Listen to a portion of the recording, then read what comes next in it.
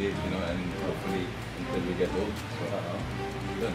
Ito na po yun. There is, I think so. So you think you found the one? I did. Arjo Atayde, aminadong si Maine Mendoza na ang the one.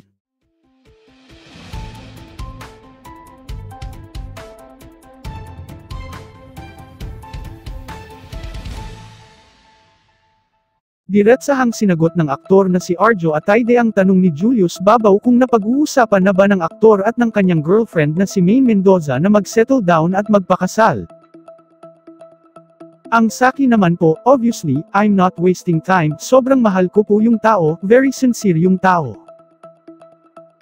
And if that's the question, my answer to that ay yes, of course, nagpag-uusapan yan, saad ng aktor. I'm at the right age, we're not getting any younger and we're both very happy, hopefully until we get old. So ito na po yun, dagdag pa nito.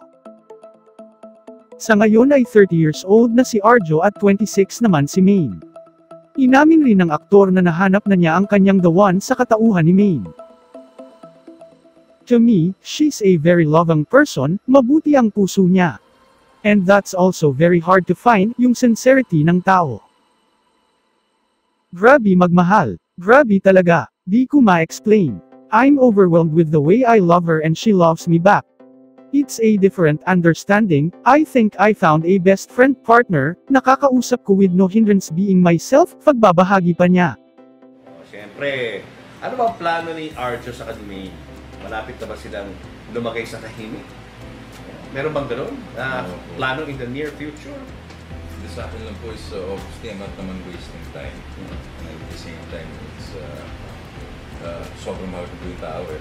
So, yeah, very sincere. And you know, I'm just growing with the person every day. And if that's the question, my answer to that is yes, of course. Napag-uusapan yan. I'm at the right age. We're not getting any younger.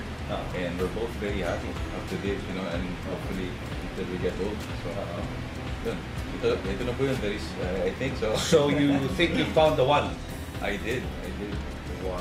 Kinikilig naman yung Anong meron kay Maine na hindi mo nakikita sa ibang mga babae? Na hindi rin namin nakikita from outside, no? Kayong dalawa lang yun. It's very hard to explain how a person could be unique in the way you see them. Yeah. But to me, she's a very loving person. You know, mabuti ang puso niya. And that's also very hard to find. And sincerity, loyal ng tao. And grabe magmahal. Grabe talaga po. Yeah, grabe like? magmahal. But yun po, hindi ko po explain. But grabe po eh. It's a different way of iba po eh. I'm overwhelmed with the way she, you know, I love her and she loves me back. It's a different understanding. I think I found the best friend, partner, you know. Sa tingin rin niya ay si May na talaga ang kanyang soulmate.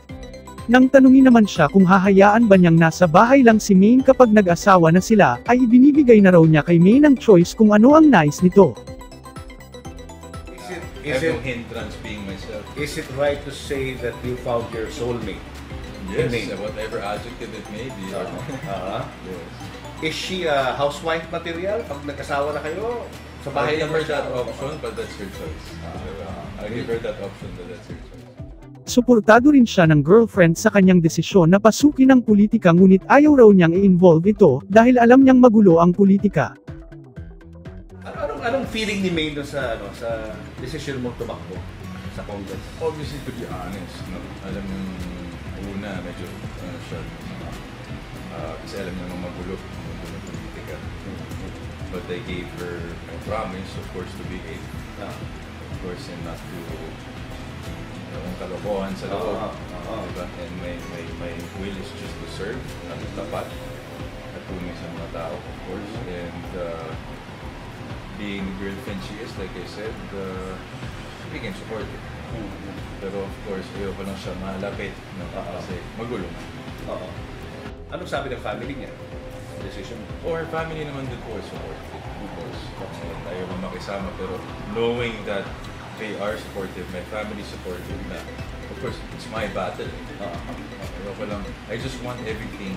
Gusto ko lang maayos yung mga bagay-bagay na kaya, baka pwede kong ayusin at alam kong kaya kong ayusin. Without having anyone involved with me anymore. So, yun po, and having them beside me supportive is good enough for me to go with this way. Pag-amin pa niya, hindi pa raw nagkikita personally ang mga magulang nila ni Maine. Kinantsawan tuloy siya ni Julius na malapit na raw itong mangyari lalo na't napag-uusapan na nila ang pagpapakasal. Wala pa naman daw silang partikular na petsang napag-uusapan pero nalalapit na rin ang kanilang 3rd anniversary. May pasabog kaya ang dalawa sa kanilang mga pamilya pati na rin sa mga Armaine supporters. Dalawa, nagkakilala na? Hindi pa po. So malapit-lapit na yan. Di ba? O kasi nasa plano na eh. Di ba? Pinag-uusapan na guys eh. Yung planong wedding eh. Pero wala pa kayong date na nasa isip. Hindi, wala pa po. Wala pa. Basta in the near future. Hopefully, no? But it's just, surprise na lang. Gusto mo naman magka-apo? Ikaw! Mukhang malapit na yata yan, ha? Ha? Ano ba din? Gusto ko na magkakapo. Ayan! Siyempre, paano mangyayari yan? Si Arjo na ba ang inaasahan natin dito? Siya pa nga siya yung nandito ngayon eh. Siya yung matanda dito eh. Diba? Siya yung okay. Kasi wala pa. Ate Bia niya hindi. Hindi pa pinag-uusapan. Kaya nga ang dami kong aso kasi wala akong baby. Kung pwede nga lang ako na manganak ulit ako. Walang baby, walang nagbibigay. O di aso na lang muna. Pero honestly, Arjo, sinabihan ko na gusto ko na ng baby. Okay. Oo, pero gusto ko yung gusto niyo. Pero sinasabi ko na sa inyo na gusto ko na. So kung sakaling si Maine na ngayon, sangayon ka, approve? Oo naman. May seal of approval. Oo naman. Narinig mo yan ha, Arjo Maine ha, narinig nyo yan ha. Ito na, approve si Mami. Oo, naghihintay na lang. Kailan ba? Si Ria yata, matagal pa. Si Ria walang boyfriend eh, wala.